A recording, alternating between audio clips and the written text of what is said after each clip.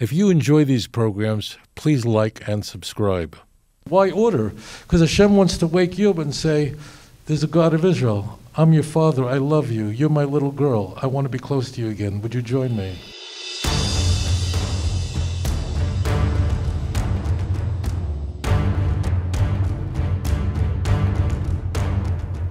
First, I'll say I'm a former pastor myself, and because of you and listening to you, I walked away from Christianity a few years ago. My question is on the lines of, in Christianity, really big on salvation. In order to go to heaven, you have to believe in Jesus. And if you don't believe in Jesus, you're going to hell. Right. Looking at the coming of the Moshiach, you have Gog and Magog, the nations coming up against Israel. Yes.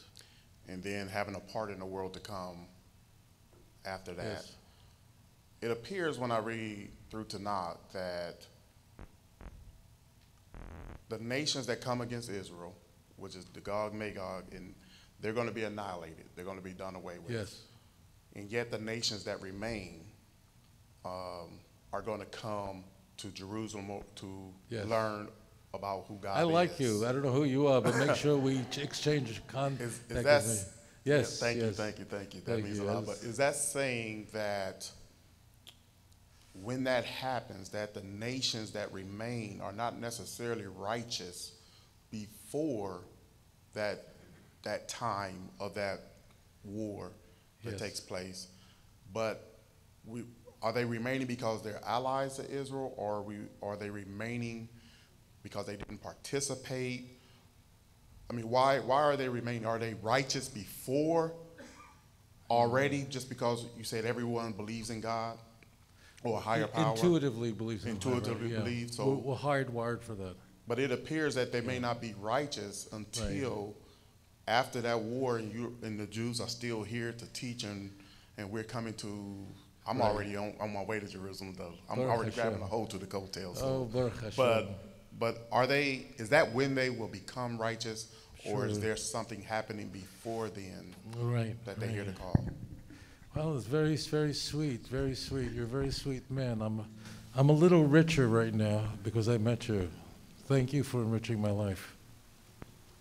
Why in Tanakh, when God brings about a salvation, does he bring about this restoration, spiritual and physical, in a series of events? Things don't happen suddenly. Not one, but 10 plagues. Like God couldn't wrap it up in one plague. And did God really need Pharaoh's permission? How odd. And God keeps strengthening, vayechazek leiv Paro. He keeps strengthening the heart of Pharaoh. There are two terms that are used in the Hebrew. It's marvelous. In English, it's lost completely. But Pharaoh should have folded his cards immediately.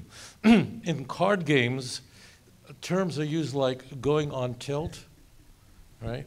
When people lose repeatedly, they become so disoriented that they can't play to their maximum ability, and they go on tilt. So Pharaoh, why didn't you give up at 2, 3, 4 plagues? Enough. Hashem keeps strengthening him. Why 10? Because people should watch and know, whoa, there's something happening. There are many of you sitting here this evening who didn't at one time care much about the Jews. 20 years ago, I asked you, what do you think about the Jews? And it wasn't me, but just a beer buddy. You go, nothing. And now you're here praising Hashem, right? What happened? Something is happening. The Jews are returning. People are waking up. The Bible tells us that it's this series of events. Remember, everyone has to have free will. You can't interfere with free will. So HaKadosh Baruch Hu does something. There is something about Jewish suffering that triggers within the heart of the non-Jew a love for the God of Israel and repentance. In Tanakh, we find that when non-Jews are confronted with the suffering of the Jew, They just go to the movie, they watch Schindler's List, right? And they weep like a baby. They didn't care about Jews. I mean, it's all they hate Jews. They weren't members of the Klan, but they weren't the biggest Jew lovers in the world. But there's something about it. They're watching these images and they're going, Jewish suffering, it's doing something to me. It's affecting me. Tanakh tells us that the suffering of the Jew, the Gentiles will see that, and it causes them to repent and to recognize that the Jews suffered because of their bad behavior. That's the delicious soliloquy of Isaiah 53. People don't understand this. Isaiah 53, the first 8 passages, is a soliloquy. The nations of the world are speaking aloud in their astonishment. Me, Hemen l'shmu asenu, Izrei Hashem al mi nigusa. Who would have believed such a thing? And the non-Jews figure out from there, oh, 2 things. Now we see, until the point of the Messianic age, the non-Jews, who are the spiritual enemies of the Jewish people, what do they attribute Jewish suffering to? Yes, people are not so fond about the Jews. They say, why do the Jews suffer so much? Believe me, they'll tell you they killed Christ. Believe me. I hope not. They say, I noticed that no one went, no way. Like everyone, oh, yeah, I heard that plenty of times, right? And no one said, no, now the rabbi's making this up completely, right? No, that's the standard answer. The standard answer is, what? Everybody knows that the Jews, we don't have a monopoly on it, but the Jews, like, why? They killed Christ. They rejected the Lord. That's it. 1 Thessalonians 2:16, 14 through 16. It's really right there. The Jews suffered because they killed Christ. Augustine, huge point of this in his City of God, that's why God keeps the Jews around. Augustine's City of God is an apologetic to defend Christianity against problems. Why did Rome fall in 410?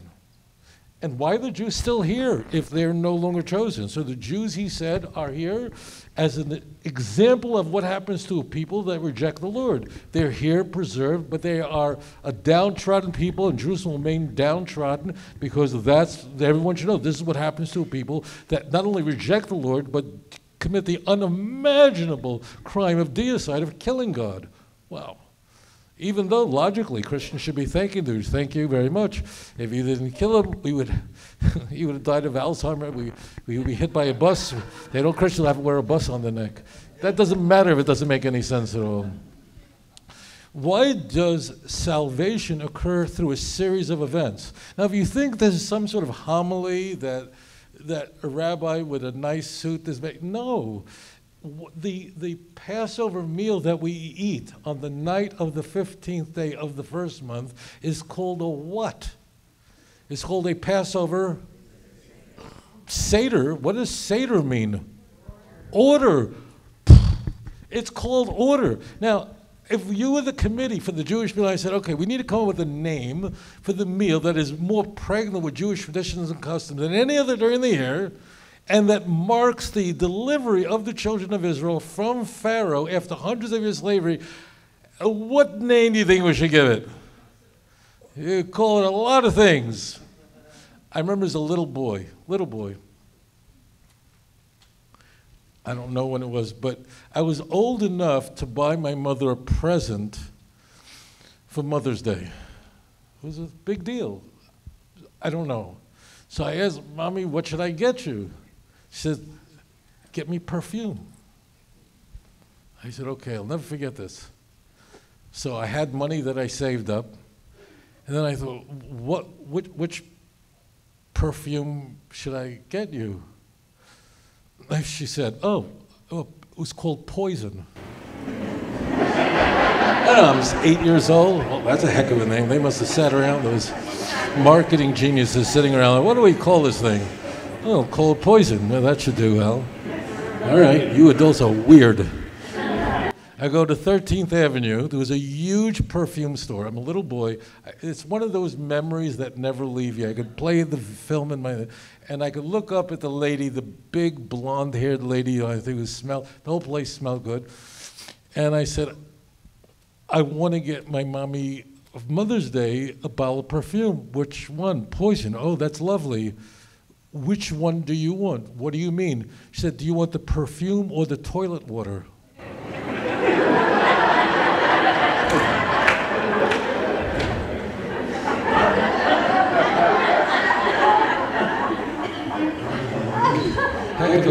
button right there.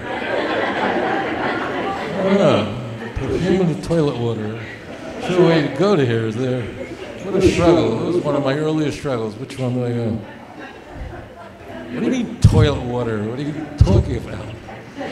I didn't understand that at the time. But I thought that the perfume would probably be a better idea.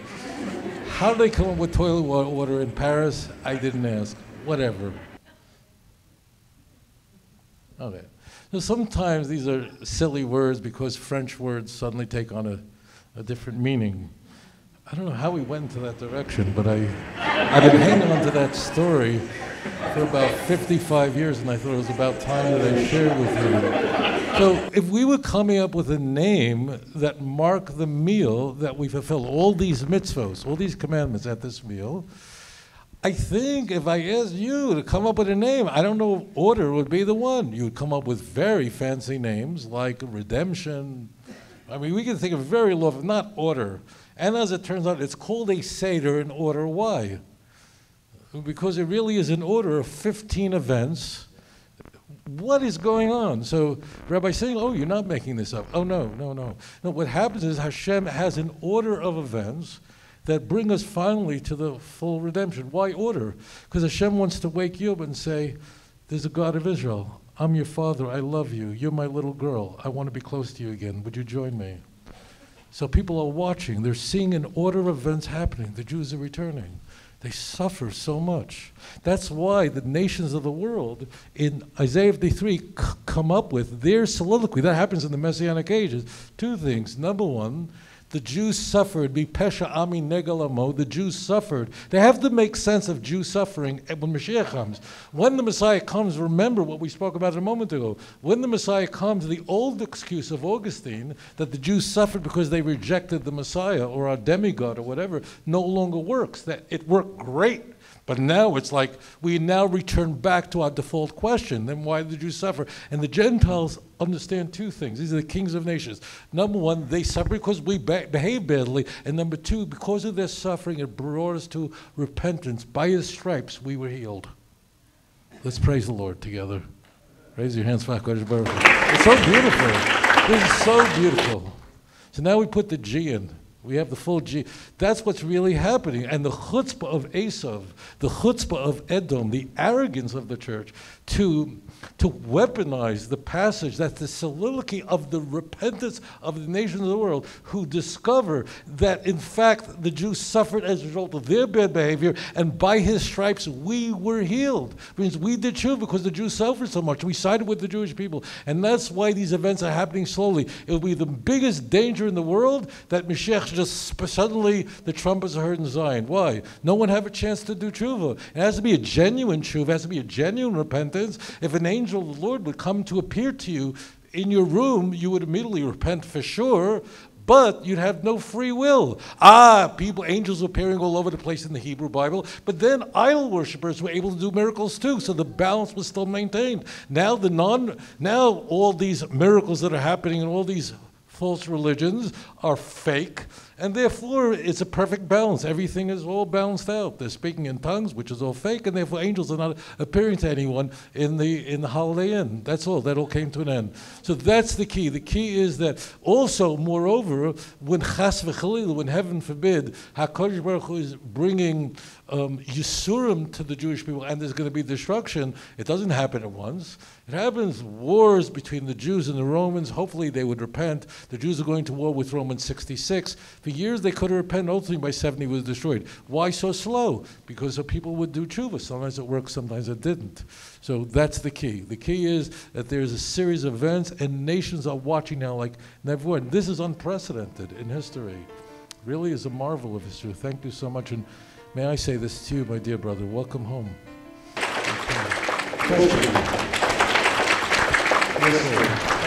If you enjoy these programs, please like and subscribe.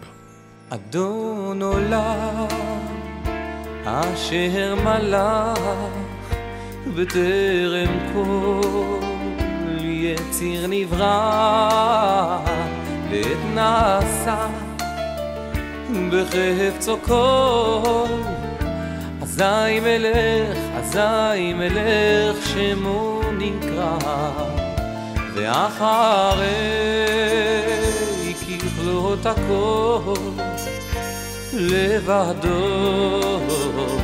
ימלוך נורא